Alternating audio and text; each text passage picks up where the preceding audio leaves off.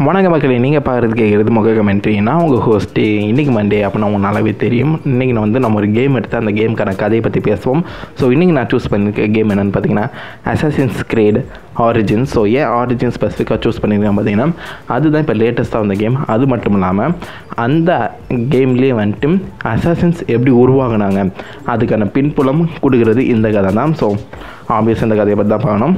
வாங்க வீடியோக்குள்ளே போயிடலாம். ஸோ இந்த கேம் சீரிஸ் ஆரம்பிச்சு அப்புறம் நிறைய பேர் கேட்குற கேள்வி என்னென்னு பார்த்தீங்கன்னா, ஏன் இந்த கதை இவ்வளோ லாங்காக சொல்கிறீங்க, 17 minutes கிட்ட போகுது அப்படின்னு சொன்னீங்க. ஸோ என்னால் முடிஞ்ச அளவுக்கு இந்த கதையை நான் ஷார்ட் அண்ட் ஸ்வீட்டாக சொல்கிறேன். பிகாஸ் கேமிங் ஸ்டோரின்னு பார்த்தீங்கன்னா கிட்டத்தட்ட 8 hours 10 hours ஸ்டோரி. அதை ரொம்பவே ஷார்ட்டாக சொல்கிறது ரொம்பவே கஷ்டம். ஸோ என்னால் முடிஞ்ச அளவுக்கு ஷார்ட்டாக சொல்ல ட்ரை பண்ணுறேன் கைஸ். ஏதாவது நிறைய கதை லாஸ் ஆயிடுச்சுன்னா நான் மன்னிச்சுக்கோங்க. ஸோ கேம் எப்படி ஸ்டார்ட் ஆகுதுன்னு பார்த்தீங்கன்னா, நம்ம பேயக், அதாவது இவர் தான் மெயின் அசாசின் இந்த கேமில். ஸோ அவர் என்ன பண்ணுறாருன்னா ஒருத்தர் கொலை பண்ணுறாரு. ஸோ அவங்க பேசிடும்போது என்னால் தெரியுது என்னென்னு பார்த்தீங்கன்னா, இவர் ஆல்ரெடி அவருக்கு ஒர்க் பண்ணியிருக்காரு. ஸோ பேயக் யாரும் பார்த்தீங்கன்னா மெஜைனா ஒரு அந்த காலத்து போலீஸ்னு வச்சுக்கோங்க, அந்த மாதிரி. ஸோ அவங்களாம் ஸ்லேவ்ஸ் தான். பட் அந்த ஸ்லேவ்ஸுக்கும் அவங்களோட ஓனர்ஸுக்கும் நடுவில் இருக்க ஒரு கேங் மாதிரி. நம்ம கிளியோபேட்ரா நம்ம ரூலுக்கு வந்துட்டு அப்புறம் இந்த மாதிரி மெஜை நம்மளுக்கு தேவைன்னு சொல்லி அவங்க எல்லாத்தையும் ஒதுக்கி வச்சுட்டாங்க. நம்ம பேக் தான் இருக்கலே கடைசி மெஜை. ஸோ அவர் இன்னும் அந்த போலீஸ் பக்கம் பார்த்துட்ருக்காரு. ஸோ இவர் ஏன் அந்த ப்ரீவியஸ் ஒன்று கொலை பண்ணுறேன்னு அப்போ நம்மளுக்கு அர்த்தம் தெரியல. ஸோ அவர் அப்படியே கொலை பண்ணிட்ட அப்புறம் என்ன பண்ணுறாருன்னா தன்னோட பிறப்பிடமான சீவாக்கு போகிறாரு. ஸோ சீவாக்கு போய் அவரோட ஃப்ரெண்ட் ஹெஃபிசெஃபாவை மீட் பண்ணார். ஸோ அப்போ தான் அவங்களுக்கு தெரிய வருது, இந்த சீவாவில் ரூல் பண்ணுற ஒருத்தர் ரொம்பவே கொடூரமான ஒரு அரக்கன். அவர் இருக்க எல்லாரையும் கொண்டுட்டுறது மட்டும் இல்லாமல் அந்த டெம்பிள் கிட்ட இருந்த ஒரு ஆர்டிஃபேக்டை எடுக்க ட்ரை பண்ணுறாரு. ஸோ அந்த டெம்பிள் கிட்ட போகும்போது தான் நிறைய பேருக்கு தெரியுது, அது கீழே ஒரு வால்ட் இருக்குது. அதாவது பார்த்திங்கன்னா ஒரு குகை, அது மூடப்பட்டிருக்கேன். அது திறக்கிற விஷயம் யாருக்குமே தெரியல. நம்ம மெடுடன் கிட்ட இருந்த அந்த ஆர்டிஃபேக்டை எடுத்துக்கிட்டு நம்ம பேக் திருப்பி இந்த ஹெஃபிசெஃபா கிட்ட வராரு. ஸோ அப்போ தான் நம்ம ஹெஃபிசெஃபா அந்த பேக் கிட்ட அந்த செடும், அதாவது அந்த ஈகிளை கொடுக்குறோம். ஸோ ஈகிளுக்கும் நம்ம பேக்கும் ஒரு ரிலேஷன் மாதிரி. ஸோ இவங்க என்ன பார்க்குறாங்கன்னு நம்ம ஈகிளுக்கு தெரியும், ஈகிள் என்ன பார்க்குறாங்கன்னு நம்ம பேக்கு தெரியும். ஸோ அந்த அளவுக்கு ரிலேஷன். ஸோ அப்போ லைட்டாக ஒரு ஃப்ளாஷ்பேக் போகிறாங்க. அந்த ஃப்ளாஷ்பேக்கில் நம்ம பேக்கும் அவரோட பையனும் ஜாலியாக இருக்காங்க. பட் அந்த கட்டத்தில் ஒரு குரூப் நம்ம பேக்கையும் அவரோட சன்னையும் அடித்து போட்டு ஒரு குகைக்கிட்ட கூப்பிட்டு போகிறாங்க. ஸோ அந்த குகையில் ஒரு 10 பேர் நின்று என்ன பண்ணுறாங்கன்னா அந்த இப்போ பேக்கத்தில் அதே மாதிரி ஒரு ஆர்டிஃபேக்டை காமிச்சு இந்த டோரை இப்போ நீ திறக்கணும் அப்படின்னு சொல்கிறாங்க. பட் நம்ம பேக் அது என்ன சொல்கிறாங்கன்னு புரியல. ஸோ எப்படியே தப்பிச்சு அவங்க காப்பாற்றிலான்னு நினைக்கும் போது அந்த சுற்றி இருக்கவங்கெல்லாம் ட்ரிக் பண்ணி எப்படி நம்ம பேக் கையாலேயே அவரோட பையனை கொலை பண்ணி வச்சிடுறாங்க. இதனால் காண்டான பேக் என்ன பண்ணான்னா, இந்த மாதிரி நான் அவங்களை சேவ் பண்ணி என்ன எனக்கு கிடச்சிது, ஸோ இனிமேலேருந்து நான் அவங்க எல்லோரையும் கொல்லுவேண்டாம், ஏன் என் பையனை கொன்னீங்க அந்த ஒரு கேள்வியும் நான் அவங்கள கொல்லுவேண்டாம் அப்படி ஒரு வெஞ்சன்ஸையும் வச்சுக்கிட்டு அவர் சுற்றிட்டு இருக்காரு. ஸோ இப்போ நம்ம அவரோட ஃப்ரெண்டான ஹெஃபிசெஃபா கிட்டேருந்து விடைபெற்று அவர் அலெக்சாண்ட்ரியா போகிறாரு அவரோட மனைவியை பார்க்க. ஸோ அவரோட மனைவி பேர் ஆயா. அவர் அங்கே இருக்க ஒரு லைப்ரரி கீழே தனியாக ஒரு கொகை ஆரம்பித்து நிறைய ரிசர்ச் பண்ணிகிட்ருக்கான். ஸோ அவரை மீட் பண்ணும்போது நம்ம ஆயா சொல்கிறாங்க, இந்த மாதிரி நம்மளோட பையனை கொண்டவனை நான் பார்த்தேன். அவன் பார்த்திங்கன்னா அவர் பேர் ஸ்னேக். ஸோ ஸ்னேக்குங்கிறவங்க அவரோட பட்ட பேர், அவரோட ஒரிஜினல் பேர் யூட்டாரஸ். ஸோ இவரை பற்றின டீட்டெயில்ஸ் இப்போ யாருக்குமே தெரியாது. பட் ஒருத்தர்கிட்ட கேட்ட தெரியும், அப்போலோடோரஸ். அவரை நீங்கள் மீட் பண்ணுங்கன்னு சொல்கிறாரு. ஸோ நம்ம பேகம் அவர்கிட்ட நம்ம மனைவிக்கு டாட்டா சொல்லிட்டு அப்போலோடரஸை மீட் பண்ணார். ஸோ அப்போலோடரஸும் சில பல ஹெல்ப்புகளை வாங்கிட்ட அப்புறம் இந்த மாதிரி இவன் ஒரு பாத்டப்பில் இருக்கான், மறக்காமல் அவனை போய் போட்டு தள்ளு அப்படின்னு சொல்கிறாங்க. நம்ம பேகம் அவன் போய் அந்த ஸ்னேக்கை போட்டு தள்ளிடுறான். ஸோ போட்டு தள்ளிட்டு இங்கே நம்ம பேகம் அவன் மணியும் ஜாலியாக இருக்காங்க. பட் 2 பேரும் சேர்ந்து என்ன பண்ணுறாங்கன்னா இந்த மாதிரி கிளியோபாட்ரா மீட் பண்ண போகிறாங்க. ஸோ கிளியோபாட்ரா மீட் பண்ணும்போது தான் அவங்களுக்கு மிகப்பெரிய உண்மையே தெரிய வருது. அதாவது தான் ஸ்னேக்கை போடவே இல்லை. அதாவது கிளியோபாட்ரா சொல்கிறாங்க ஸ்னேக்குங்கிறது ஆள் கிடையாது, அது ஒரு மிகப்பெரிய ஆர்டர் அந்த மாதிரி சொல்கிறாங்க. நீ ஸ்னேக்காக நினச்ச போட்டு தானே அவனோட பேர், பட்ட பேர் ஹிப்போ. இந்த மாதிரி 7 பேர் 8 பேர் இருக்காங்க. ஸோ அந்த 8 பேரையும் நீ போட்டு தானே தான் உனக்கு அந்த ஆர்டர் பற்றி தெரியும். ஸோ இப்போ எனக்கு 7 பேரோட பேரும் தெரியல, அதில் 4 பேர் எனக்கு தெரியும். ஒருத்தன் பார்த்திங்கன்னா ஸ்கேரப், ஹைனா, crocodile அண்ட் lizard. இவங்க 4 பேரையும் போட்டுதல்னா கண்டிப்பாக அந்த ஆர்டரோட லீடர் கண்டிப்பாக வெளியில் வருவான் அப்படின்னு சொன்னாங்க. நம்ம பேகம் தான் இனிமேல் ஒரு ஸ்லேவ் கிடையாது, தான் ஒரு போலீஸ் தான் அப்படின்னு சொல்லி புதிய பேட்சை மாட்டிக்கிட்டு அவர் போகிறாரு. ஸோ போய் ஃபஸ்ட்டு அவர் ஒரு மர்ச்சண்ட்டை பார்க்குறாரு. ஸோ அந்த மர்ச்சன்ட்கிட்ட அந்த மாதிரி டீட்டெயில்ஸுக்கு தான் கேள்விப்படுறாரு. ஸோ அந்த கேள்விப்பட்ட அப்புறம் ஸோ அந்த மர்ச்சன்ட் என்ன சொல்கிறான்னு பார்த்தீங்கன்னா இந்த மாதிரி ஒருத்தர் இருக்காரு, அவரை போய் மீட் பண்ணுங்கள், அவருக்கு வந்து கண்டிப்பாக நிறைய தெரியும்னு சொல்கிறாரு. ஸோ இவரை போய் மீட் பண்ண அப்புறம் என்ன சொல்கிறாங்க பார்த்தீங்கன்னா, அவரோட பையன் இந்த மாதிரி லெட் ஆஃப் பிளேஸுங்கிற ஒரு இடத்துல பல ரெவல்யூஷனை பண்ணிகிட்டு இருக்கான். ஸோ அவர்கிட்ட கண்டிப்பாக இந்த மாதிரி டீட்டெயில்ஸ் நிறையவே இருக்கும், மறக்காமல் அவனை போய் பாருங்கன்னு சொல்கிறாங்க. அங்கே போகும்போது தான் அவரோட பையன் வந்துட்டு இந்த மாதிரி மிகப்பெரிய ஒரு புரட்சி பண்ணிகிட்டு இருக்காரு, அதாவது ஸ்லேவரியை எடுத்து. பட் அதே கட்டத்தில் என்ன நடக்குன்னு பார்த்தீங்கன்னா, ஒவ்வொரு நாளும் காலையில் ஒருத்தர் வந்து கழுத்து வரைக்கும் புதைக்கப்பட்டு இறந்து போயிடுறாங்களாம். ஸோ அது எப்படின்னு கண்டுபிடிக்கணும்னு பார்த்துட்ருக்காரு. நம்ம பேக் என்ன பண்ணுறான்னா, இந்த மாதிரி பல புரட்சிக்கு ஹெல்ப் பண்ணிவிட்டு அவங்க எல்லோரும் கூட சேர்ந்து டின்னர் சாப்பிட்றாரு. ஸோ டின்னர் சாப்பிடும்போது திடீர்னு மயங்கி வந்துடுறாரு. காலையில் எழுந்துச்சு பார்த்தா அவரும் கழுத்து வரைக்கும் புதைக்கப்பட்டிருக்கார்.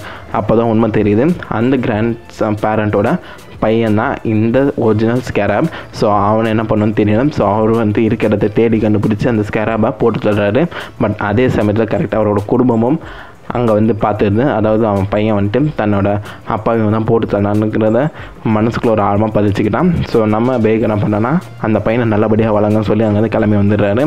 ஸோ கிளம்பி வந்தப்புறம் அவர் வந்து ஹைனா பற்றினா டீட்டெயில்ஸ் தெரிஞ்ச ஒரு ஆள் இருக்காராம், அவரை போய் மீட் பண்ண போகிறாரு. ஸோ அவரை மீட் பண்ணும்போது அவர் சொல்கிற என்னென்னு பார்த்தீங்கன்னா, இந்த மாதிரி ஹைனாங்கிறது ஒரு பொண்ணு, அந்த பொண்ணு வந்துட்டு இந்த மாதிரி ஒரு டெம்பிளில், அதாவது ஒரு டூமில் வந்துட்டு இந்த பல ரிச்சுவல் பண்ணிகிட்டு இருக்காங்க, சுற்றி யார் வந்தாலும் அவனை அடித்து கொண்டுடுறாங்க அப்படின்னு சொல்கிறாங்க.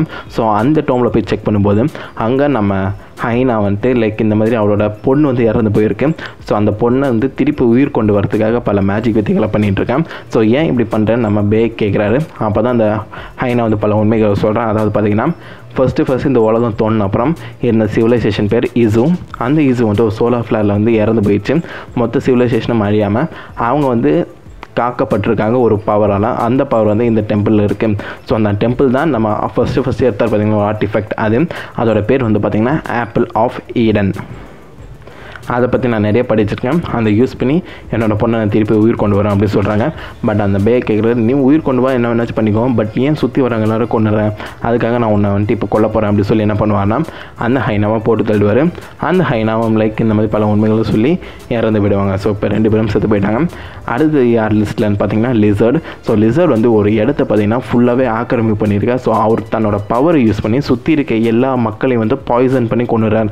அதாவது காற்றுலேயே வந்து பாய்சன் கலந்துடுறார். அதே மாதிரி ஸோ தன்னோட பவர் தான் வந்து பெரிய ஆள் ஆகிறதுக்காக சுற்றி இருக்க எல்லாரையும் கொலை பண்ணுறாங்கிற ஒரு விஷயம் தெரிய வருது. நம்ம பேக் சும்மா இருப்பாராம். அவர் போய் என்ன பண்ணுறாருன்னா, அந்த டெம்பிளில் இருக்க எல்லாரையும் வந்து இன்வெஸ்டிகேட் பண்ணுறாரு. அப்போ தான் உண்மை தெரிய வருது, அந்த டெம்பிளோட பூசாரியே இந்த மாதிரி பல வித்தைகளை பண்ணுறான், அவன் தான் உண்மையான லிசர்டு. ஸோ அந்த பூசாரியை போட்டு தட்ட அப்புறம் அவர் டேரெக்டாக நம்ம குரொக்கடையில் பார்க்கலான்னு வராரு. ஸோ அந்த குரொக்கடையில் பார்க்க வர கேப்பில் என்ன நடக்குதுன்னு பார்த்தீங்கன்னா, அவர் ஒரு பைரட்டை பார்க்குறாரு. ஸோ அந்த பைரட்டுக்கும் இன்னொரு பொண்ணுக்கும் பிறந்த குழந்தை ஒன்று இருக்குது. அந்த குழந்தையோட பேர் வந்து ஷாதியா. ஸோ அந்த ஷாதியா கிட்ட ஒரு லெட்டர் இருக்குது. அந்த லெட்டரில் குரொக்கடையை பண்ணி மென்ஷன் பண்ணியிருக்காங்களாம். பட் அந்த ஷாதியா வந்து அந்த லெட்டரில் வந்து தன்னோட பேரையும் மென்ஷன் பண்ணியிருக்காங்க.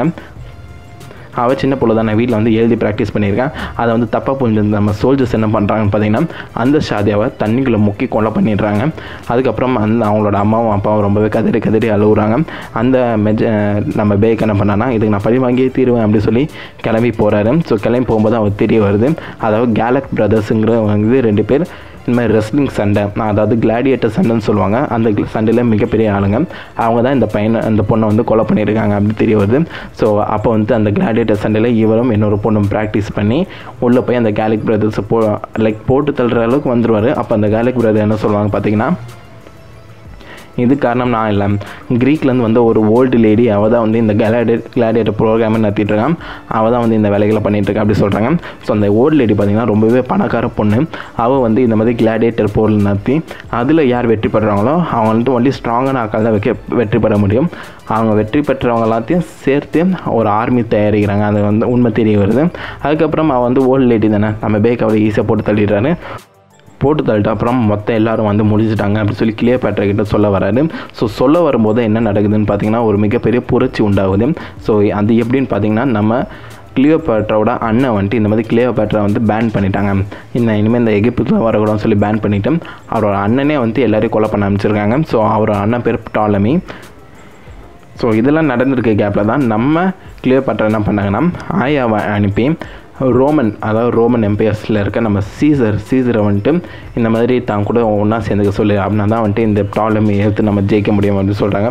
அதே மாதிரி நம்ம ஆயாமும் வந்துட்டு தன்னோட தங்கம், அதாவது கிளியோபாட்ராவில் கொடுத்த தங்கம் இது எல்லாத்தையும் கொடுத்து ஜூலியஸ் சீசரை ஒத்துக்க வச்சுட்டாங்க. இதெல்லாம் தெரிஞ்ச டாலமி வந்து திடீர்னு வந்து அட்டாக் பண்ணிடுறான். ஸோ அட்டாக் பண்ண அப்புறம் என்ன நடக்குதுன்னு பார்த்தீங்கன்னா அங்கேருந்து தப்பிச்சு பண்ண நம்ம கிளியோபாட்ரா இந்த மாதிரி நான் சீசர் கூட வந்து ஒன்றா சேரணும்னா அதுக்கு முதல்ல நான் அவனோட இடத்துக்கு போகணும்னு சொல்லி என்ன பண்ணுறாங்கன்னா எல்லோரும் வந்துட்டு டிஸ்கைஸ் அதாவது வந்துட்டு மாறு வேஷம் போட்டு இந்த மாதிரி அவரோட இடத்துக்கு போயிடுறாங்க. போன அப்புறம் நம்ம சீசரை வந்துட்டு எப்படியோ நம்ம கிளியோபாட்ரா தன்னோட அழகாலே காட்டி மயக்கிடுறாங்க. டாலமி வந்துட்டு அங்கே வந்து பேன் பண்ணிடுறாங்க நம்ம சீசர். ஸோ இப்போ வந்து சீசரும் கிளியோபாட்ராவும் ஒன்றாவே ஆகிட்டாங்க. 2 பேரும் கல்யாணமும் பண்ணிக்க போகிறாங்க சொல்கிறாங்க. ஸோ நம்ம சீசர் என்ன பண்ணான்னா அந்த புரட்சிக்கு எதிராக வந்துட்டு சண்டை போட தன்னோட ஆர்மியை கூட்டிகிட்டு வராரு. பட் அந்த சண்டையில் வந்து அவங்க வந்து திருப்பி ரிட்ரீட் ஆகிற நிலைமை வருது. ஸோ ரிட்ரீட் ஆன அப்புறம் அவங்க வந்து ஒரு இடத்து பாம்பே ஆஃப் த கிரேட் அவரை வந்து தேடி போகிறாங்க. பட் அவங்க வந்து ஆல்ரெடி கொலை செய்யப்பட்டிருக்காங்க உண்மை தெரிய வருது. ஸோ இப்போ என்ன பண்ணணும்னு அவங்களுக்கு தெரியல. அப்போ தான் வந்துட்டு அந்த 3 ஆளுங்களோட இன்ஃபர்மேஷன்ஸ் கிடைக்குது. ஒன்று பார்த்தீங்கன்னா ஸ்கார்பியன், இன்னொன்று பார்த்தீங்கன்னா ஜாக்கல் அண்ட் மெயின் ஆள் வந்து லயன். ஸோ அந்த முக்கியமாக இந்த ஸ்கார்பியனை போட்டு தரணும்னு சொல்லி நம்ம பேக்கு வந்து போகிறாரு. ஸோ அந்த டைமில் வந்து ஒரு மிகப்பெரிய யானை மேலே ஏறி அவர் வந்து சண்டை போட வர்றாரு. பட் எப்படியோ சமாளித்து நம்ம பேக்கும் அவரை போட்டு தள்ளிடுறாரு. அதுக்கப்புறம் ஜாக்கில் தேடி போகிறாரு. ஸோ ஜாக்கில் வந்து ஆல்மோஸ்ட் அவர் வந்து சண்டை போட்டு ஜெயிக்க வந்துட்டாரு. அப்போ நம்ம சீசர் வந்து என்ன சொல்கிறான்னு பார்த்தீங்கன்னா அவன் ஒரு ரோமன், அவன் வந்து நம்ம ரோமன் நியாயம் எப்படி தான் தண்டிக்கணும் அப்படின்னு சொல்கிறாரு. ஸோ அது கேட்காம பேக்கம் அடிக்க வர அவர் வந்துட்டு நம்ம ஜூலியஸ் சீசரே அவரோட ஆளுங்களை யூஸ் பண்ணி தன்னை அப்படியே வந்துட்டு நாக் அவுட் பண்ணி கொண்டு போயிடுறாரு. ஸோ அதுக்கப்புறம் நம்ம பேக் தெரியுது இந்த மாதிரி ஜூலியஸ் சீசரும் இவங்களுக்குள்ள ஒருத்தன் தானே. ஸோ அதுக்கப்புறம் நம்ம கிளியோபாட்ரா கம்ப்ளைண்ட் பண்ண போகிறாங்க. பட் கிளியோபாட்ராவும் நம்ம ஆயா அண்ட் பேக்கை 2 பேரும் பேன் பண்ணிடுறாங்க. ஸோ இதில் வந்து செம்ம காண்டாயிட்டாரு. ஸோ பேக் என்ன சொல்லுவாங்க பார்த்தீங்கன்னா நம்ம லைக் அவங்களுக்கு ஹெல்ப் பண்ணவங்க எல்லோரையும் கூப்பிட்டு நம்மளோட பவர் யூஸ் பண்ணி அவங்க வந்து கிங் அண்ட் குவீன் ஆக்கணும். பட் அவங்களோட பவர் யூஸ் பண்ணி நம்மளை வந்து ஒரு மனுஷன் கூட மதிக்கல அப்படின்னு நினச்சிட்டாங்க. ஸோ இவங்களுக்கு எதிராக நாங்கள் வந்து ஒரு பிரதர்ஹுட் ஆரம்பிக்க வரோம். அந்த வந்து அசாசின்ஸ் பிரதர்ஹுட் சொல்லி அப்போதுலேருந்து தான் இந்த அசாசின்ஸுக்கு கான்செப்டே கொண்டு வராங்க. அதாவது இருட்டிலேருந்து நம்ம அவங்களோட ஷேடோவில் இவங்களை எல்லாத்தையும் அட்டாக் பண்ணணும் அப்படின்னு நினைக்கிறாங்க. ஸோ அப்போ தான் வந்துட்டு நம்ம லயன் அவரோட ஒரிஜினல் ஐடென்டிட்டி தெரிய வருது. நம்ம பேக்கம் வந்து இந்த லைனை வந்துட்டு போட்டு தள்ளிடுறாரு. பட் அந்த லயன் வந்து ஆல்ரெடி நிறைய டேமேஜ் பண்ணிடுறாரு. எப்படின்னு பார்த்தீங்கன்னா அலெக்சாண்டர் தி கிரேட்டோட ஸ்டாம்ப் எடுத்து அந்த சீவாவில் இருக்க எல்லாரையும் வந்துட்டு லைக் ஆல்மோஸ்ட் கொலை பண்ணிட்டான்னு வச்சுக்கலாம். அவரோட பெஸ்ட் ஃப்ரெண்ட் கூப்பிட்டானே. ஸோ நம்ம பேக் எப்படியோ கஷ்டப்பட்டு நம்ம லயன் வந்து போட்டு தள்ளிட்டாரு. ஸோ அதுக்கப்புறம் வந்துட்டு நம்ம பேக்கம் ஆயாவும் வந்துட்டு பிரிஞ்சிடுறாங்க. எப்படின்னு பார்த்தீங்கன்னா நம்ம இந்த பிரதர்ஹுட்டுக்கு உண்மையாக இருக்கணும்னா கண்டிப்பாக நம்ம வந்து லவ் இந்த மாதிரி ஆசா பாசங்களுக்கு வந்து இடமே கொடுக்கக்கூடாது சொல்லி 2 பேரும் பிரிஞ்சிடுறாங்க.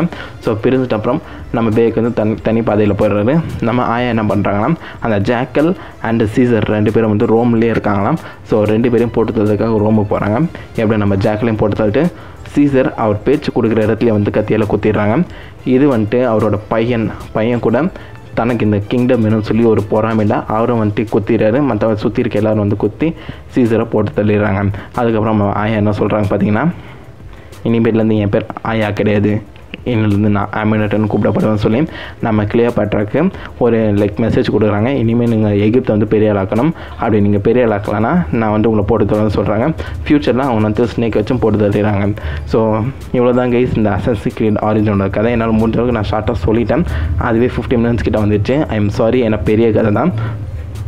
ஸோ உங்களுக்கு இந்த வீடியோ கேம் பிடிச்சிருந்தா மறக்காமல் லைக் கமெண்ட் சப்ஸ்கிரைப் பண்ணுங்கள். நான் உங்களோட அடுத்த நாள் வீடியோவில் மீட் பண்ணுறேன். அது வரைக்கும் have fun guys. வரட்டா.